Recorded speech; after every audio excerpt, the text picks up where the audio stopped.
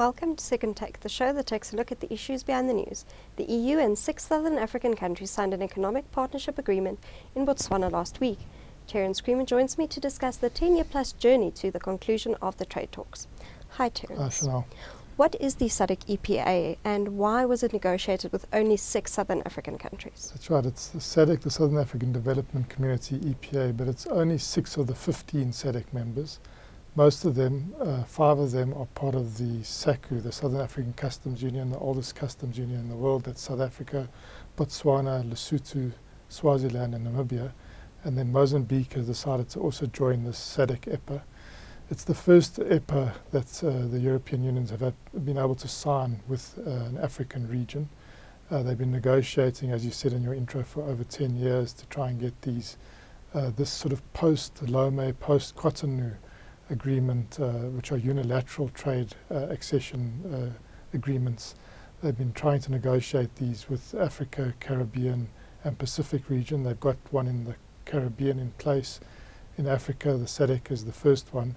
They claim to be making progress in East Africa, the East African community, but they've also hit snags in the West Africa. So this has now been signed in Kasane, Botswana, and it really opens the way to a sort of a reciprocal trade arrangement, although it's very asymmetrical in the way it's been structured. So everyone but South Africa gets duty-free, quota-free access to the 500 million consumer-strong European market. South Africa has a different deal. As you said, the deal with South Africa differs to the other 5. Why this differential treatment? South Africa, post-apartheid, was treated as a more developed African economy. So initially we wanted to get Lome treatment, which was this quota-free, duty-free access to the European Union. They said we were too developed for that, so we entered into talks, and in 2000 we signed a free trade agreement, the European South Africa European Union Trade and Development Agreement, and that's really governed our trade relationship with Europe since 2000. And that gives us fairly good access to Europe, but we do also reciprocate to Europe, and therefore we didn't really need to enter an EPA with the European Union. The reason why we entered the talks late, in fact, we entered around 2007, was to try and ensure that there wasn't differential treatment within SACU, and as much as possible also not differential treatment within Southern African Development Community. SACU in particular, it has a common trade or tariff regime, and therefore we didn't want Europe having a different arrangement with the different members of SACU. So it was about harmonization, but in the process we also eked out some better trade arrangements with the Europeans, mostly on the agricultural front. Mostly in the area of wine, where we've got a large quota, I think over 100 million litres a year, that we can enter Europe duty-free. We also got a quota on sugar, which is new, and we got some benefits around canned fruit.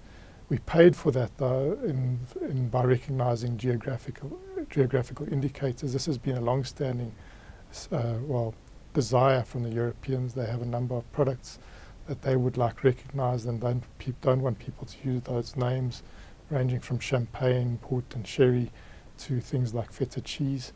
So we've recognised over 250 GRs, European GRs, and in return we also had over 100 South African GRs recognised in this EPA, including rooibos and honeybush tea, as well as things like Karoo lamb, and then a number of wines and spirits. What happens now, and what are the trade priorities for South Africa? Now we need to go through a process of ratification. So the deal was actually signed initialed in 2014. Subsequent to that, there's been 2 years of what they call technical scrubbing. So this is a massive amount of work that's been undertaken over the last 2 years, really looking at tariff line by tariff line to what was agreed and ensuring that is actually the case in the agreement. So that scrubbing took place ahead of this meeting in Kasane. Kasane was chosen symbolically because it's on the confluence of a number of southern African countries, but two of which, Botswana and Namibia, are in this deal, but it's also very close to the border of Zambia and Zimbabwe. So it was a symbolic area to have the signing ceremony. And basically now the countries need to take this signed deal to their parliaments for ratification. So the 6 African countries will need to ratify. South Africa's indicated they'll table it in Parliament during June.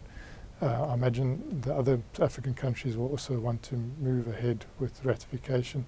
It also needs to go to the European Parliament in Brussels, and that for ratification. And I imagine a number of the 28 members of the European Union will also need to take it through their parliaments for ratification. So that's the next step. I think it's really the last mile. And then the new trade regime will come into place. And then for South Africa, I suppose it releases up the trade negotiation resources for its main priority, which is Africa.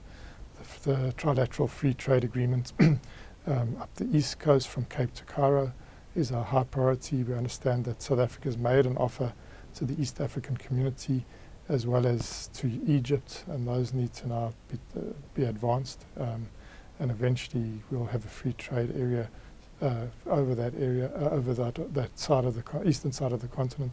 And then the African Union is very keen that the talks advance on a continental free trade agreement. So I think those will be our priorities. That's seen as our trade blue sky area for South Africa.